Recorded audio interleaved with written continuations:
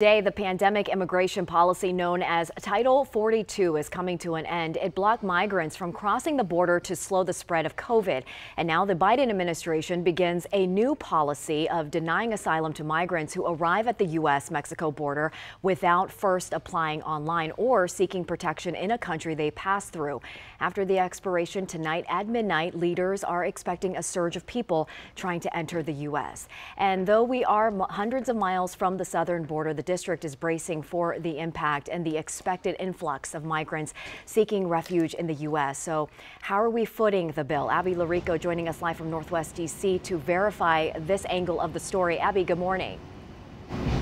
Hey, Annie, good morning to you.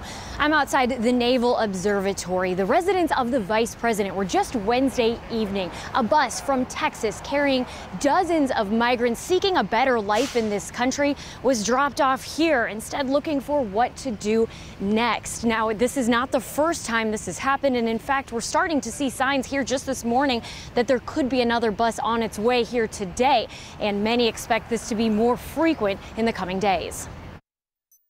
Is Washington, D.C. getting any federal financial support to help accommodate these new arrivals? We looked to several sources on this, and according to the Federal Emergency Management Agency and the United Way, yes.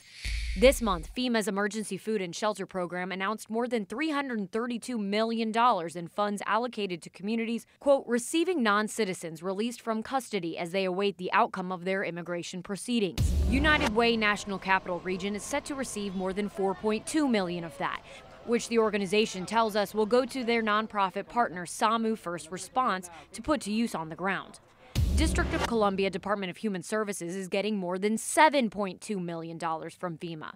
Wednesday, DC DHS did not respond to our request for more information on the plan for that money. The local Migrant Solidarity Mutual Aid Network, who we've seen working with new migrant arrivals for months, tells us they're not getting any funding from the federal or local government, relying on donations but pushing district government to do more. This week, Mayor Muriel Bowser told WUSA 9 D.C. doesn't have capacity for more migrant families in its shelters. We have limited space. And we've hit those numbers in the last week for limitations in the district. Migrant advocates say they want to see more action from the district to get people out of shelters and keep them off the streets. The mayor, however, contends that this is a federal issue. Reporting live from Northwest Washington, I'm Abby Larico, WUSA 9.